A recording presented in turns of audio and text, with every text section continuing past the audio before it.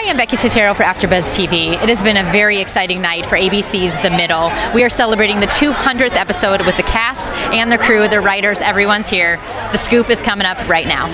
Wow. You know, like sometimes I think when you're at events like this, it's like all you can say is wow. I know. And congratulations. Thank you. So what are you most excited about this evening celebrating? Oh, you know, I mean, this is such an achievement in this industry, and this never happens in series, and for us to even hit 100 was such a blessing, and now that we hit double that, that's incredible, and especially on this, our last season. So I'm happy to celebrate with the crew.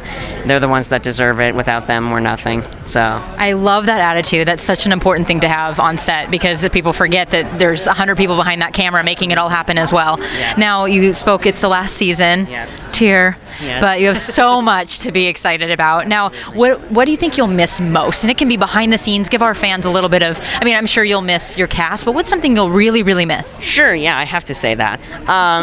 No, you know, I love routine. I'm a creature of habit. I love my little routines. And so, you know, going to work every day at the best place ever, Warner Brothers Ranch, being able to have my routines and do my makeup and be in my sound stages and ride around on my bike on the lot and everything, that's what I'm going to miss most. And of course, all my crew friends, but I plan on keeping that family together.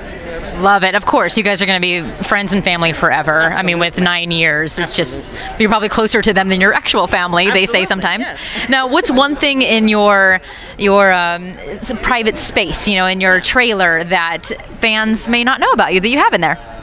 Oh, let's see. Currently, actually, this is really cool. I have my manager to thank for this. She gave me this as a gift last year.